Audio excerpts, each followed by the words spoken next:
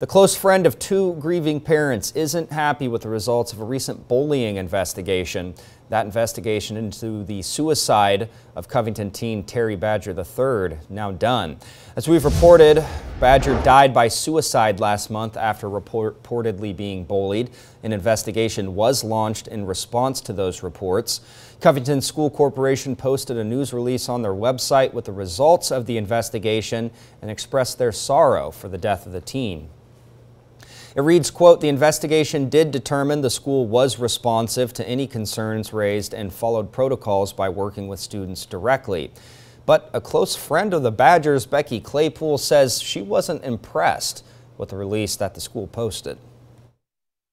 It would just be nice if, as a result of the investigation, they said, we're going to hammer down on bullying at Covington schools, and we are going to create a better policy to make sure that we don't have another tragedy again.